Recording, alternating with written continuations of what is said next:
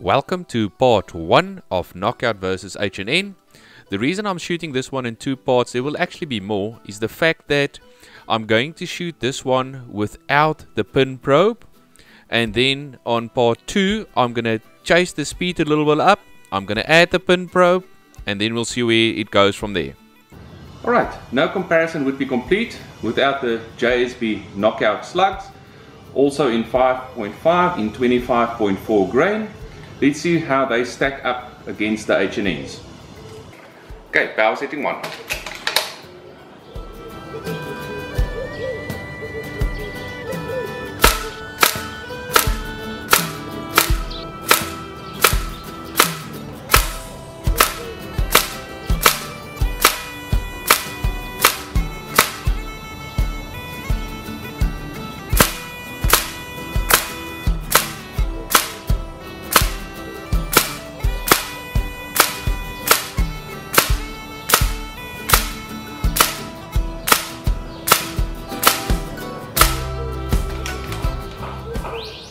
I will really have to go and measure that. That's too close to call. Let's see. The 216 JSB KnockOuts and 25.4 grain performed admirably. Probably not the best grouping I've ever shot with this, but then I also know that they don't love my superior liner as much as they used to love the old slug liner. Let's have a go at the H&Ns and see what happens. H&N 20.22, 25 grain, 217s, power setting 1 to max. Let's see what they can do.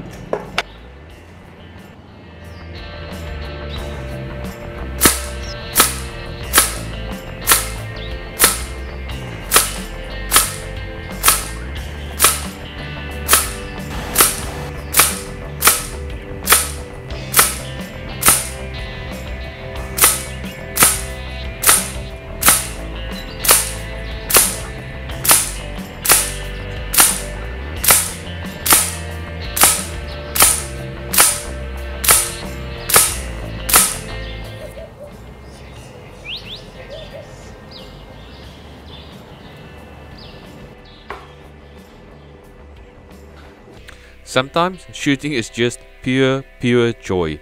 Look at those groupings through all 6 speeds under 10mm across the board. Wow, wow, wow.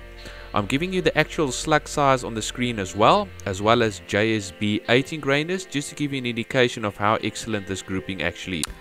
The H&Ns won this round, barely, with millimeters to spare. But if I look at the speed out of the barrel, they also came out of the barrel a lot hotter than the JSB KnockOuts. I don't know if it's just the 0.4 grain weight difference that made such a big difference in speed. I'll have to check when I put the pin probe in and see what the speed limits is at that stage, and also check what the groupings are going to be.